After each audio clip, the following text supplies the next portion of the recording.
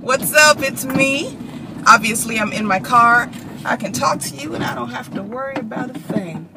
Just keep my eyes on the road. It is 12:37 p.m. and I just finished my third audition of the day, and I'll be home in time for lunch.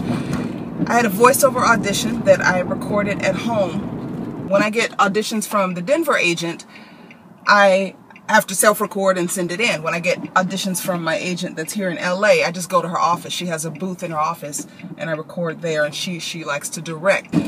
So I got the audition yesterday. I couldn't get into the studio. So when that happens, I know I have to wait until late at night to record at home, because otherwise there are leaf blowers and lawnmowers and dogs barking and babies crying and just activity, just so much stuff going on. Nobody wants to hear all that on tape.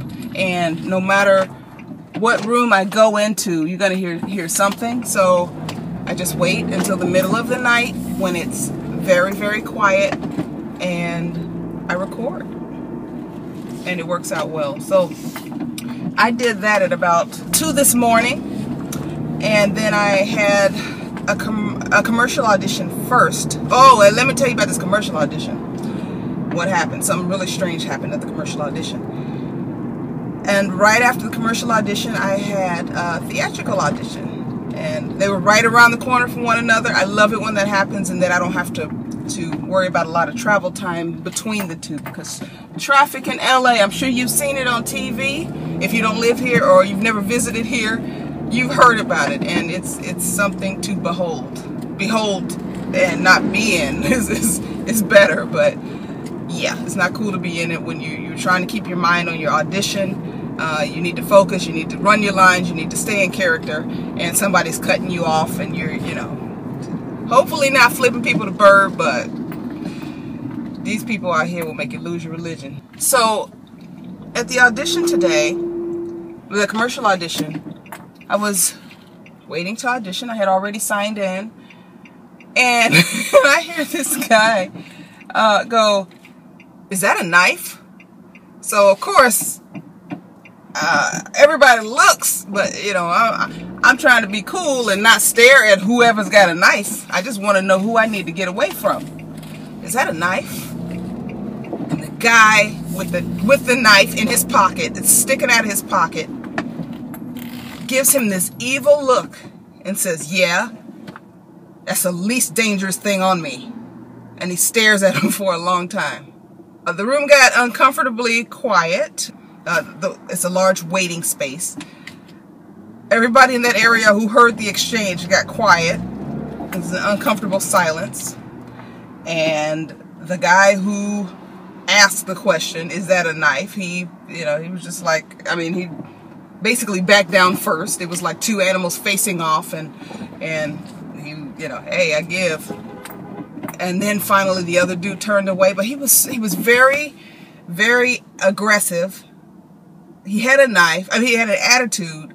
And you don't bring weapons to auditions. What is the matter with you? Even if your scene calls for you to pull out a gun and you bring a prop gun, there is no way for casting or other actors to know whether that's a real gun or a prop gun. You're not gonna, if you're auditioning for NCIS, LA, or whatever, you're the bad guy, you're not gonna pull out a gun that's obviously a toy gun. You're not gonna pull out an orange or pink or green gun, something like that. You're gonna go and find a gun, maybe a pellet gun or something that looks like a real gun. But if you bring that in there, it makes everyone feel uncomfortable, because we have such a culture of violence in this country. You don't know who's got what, and it could be that the person says, "Okay, well, it's common sense. It's obviously not a real gun." But this dude had a real knife. It was a commercial audition. I don't know what kind of commercial he thought he was gonna do with a knife.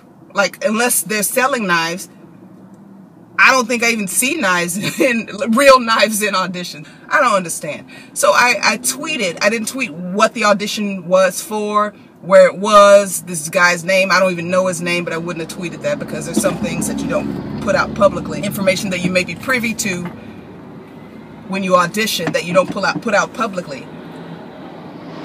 And someone, one of my Twitter followers, responded with, "You should hear the debate that's going on here in Texas." She lives in Texas, about the right to carry. I do understand that. My dad is ex-military. He is all about his weapons, and may, you know, occasionally find a reason to transport one. But that's not the culture in Los Angeles. And there's no reason for you to have a weapon of any type at a commercial audition. Bonehead actor, inconsiderate actor, bad actor. Don't do it. Okay, so if you're thinking about it, don't do it. But I left there and I went to my theatrical audition. I had to change clothes in between. I'm on a tank top right now. I did not wear this to I didn't audition in this. I just wore it so that I wouldn't have to be half naked in my car in between auditions or while changing my clothes. Because I have been. Most actors have been. You know, you get multiple auditions, you get multiple changes of clothes. You do what you got to do. So I changed in my car. I got to my other audition, and there were several people ahead of me. So I just paced in the hallway and said my lines to myself and stayed in character, and then they called me in, and I'm very happy with what I did. On a scale of 1 to 10, I would give it a 9. Yeah, 10 is reserved for those moments where I know I was stellar and it feels like I'm plugged in, and yeah. So I am I'm heading home. I'm gonna turn off the camera. I have the windows up. My AC stopped working. I need to go and I need to take my car into the shop. So I'm hot right now. And I can't roll down the windows because then you guys get like the traffic noise and everything. So I am going to turn this camera off and open the windows so I can get some air because I'm starting to glow. I will talk to you later. Wait a minute, I can't turn off the camera until I stop driving. Hang on. Y'all gotta roll with me until we reach the next stoplight. So how's your day going? Tell me in the comments. Oh, and if you haven't subscribed already, be sure to subscribe, okay? Because I see y'all watching. And comment too. I love to hear comments, and I will respond. Okay, bye-bye.